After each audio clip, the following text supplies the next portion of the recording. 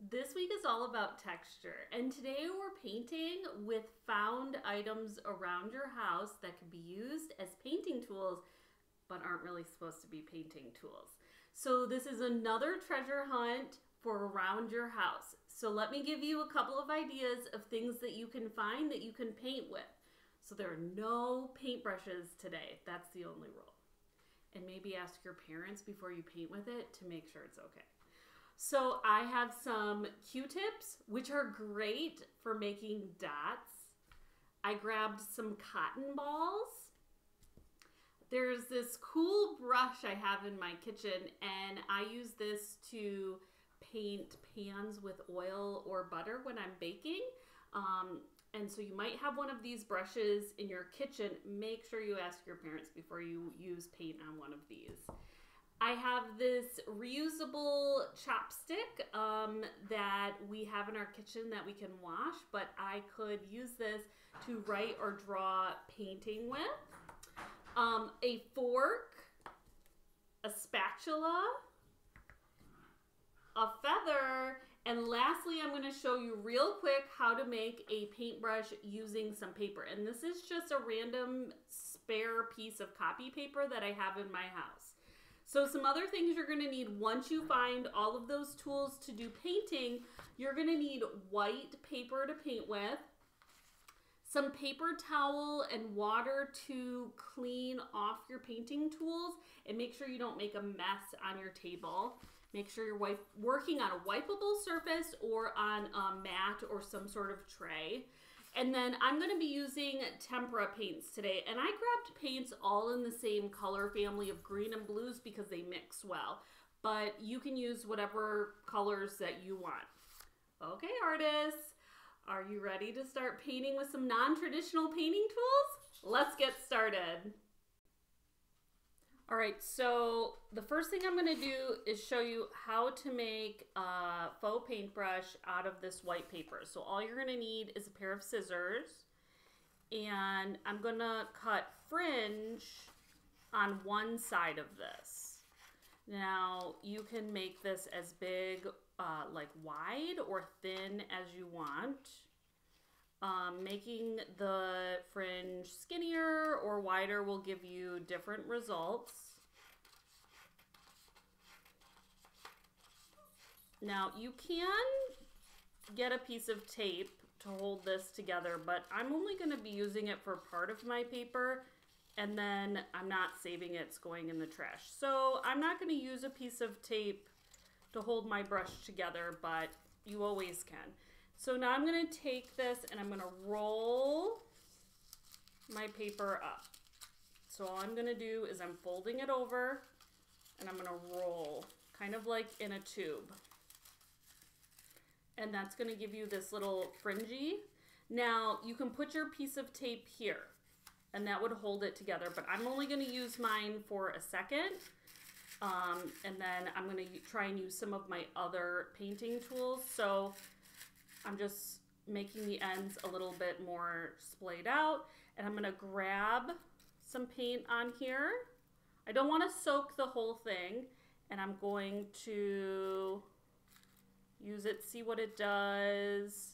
That looks really cool. I don't want to drag it because I'm looking for texture here today, and I'm not really, this is a practice painting of just working with new mediums. This painting isn't supposed to look like anything specific. Usually with a paintbrush we drag, but today we're looking for texture, so I'm not going to do that. Okay, so I'm done with this, so I'm going to set it aside. Now I'm going to get a cotton ball, and I'm going to get a new color and dip the cotton ball in the paint, and now I'm going to put it on my paper. Oh, I really like this texture. It's like really soft and kind of fuzzy. I'm going to grab another cotton ball and I'm going to dip it in a different color and kind of add on top and mix those colors. That looks really nice. Okay, I'm using a fork and I'm going to dip in the paint.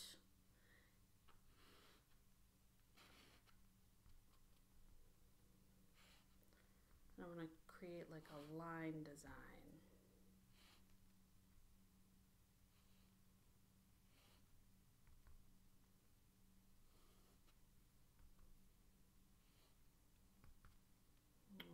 like that.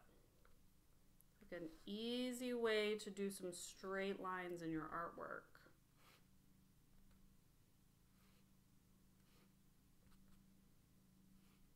Sometimes those can be so hard to paint. This is an easy way to do it. Okay, I'm gonna put that in there because that's a fork we actually use in our kitchen. All right, so here's a feather, and I'm gonna dip this in the paint, and I'm going to press it down. Okay, so now I'm gonna try the other side, see if it gives me a different texture. Not really.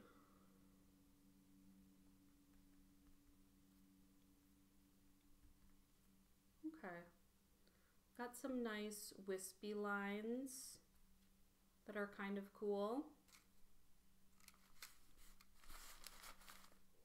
All right, now onto my silicone baking brush. I'm gonna dip that in the paint. Too much. Ooh, look at that texture, that's great.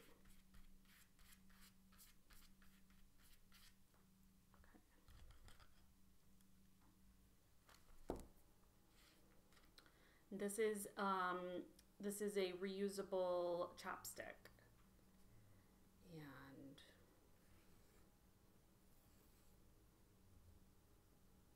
and it makes really good dots. Doesn't really drag the paint so well, but again, all that matters here is that you're practicing and you're trying out new ways to paint. A great idea is to go outside and find some things in nature, like sticks or leaves or rocks. They might be fun to paint with. All right, my next one is a Q-tip, and these are great. We love using these in the art room for perfect dots. They just make amazing dots, and you can use it over and over again and get lots of dots. You can even turn it around and use a different color so that you're not mixing the colors up. And that is a Q-tip. All right, my last one is a spatula. And so what I was thinking is I could dip my spatula in the paint and that I could put it down and I could drag, yeah, look at that, drag the paint on my paper. So all I did was dipped it in the paint, not a ton of paint here, put it on my paper and drag the paint across. Look at that. I could even layer here and now put dots inside.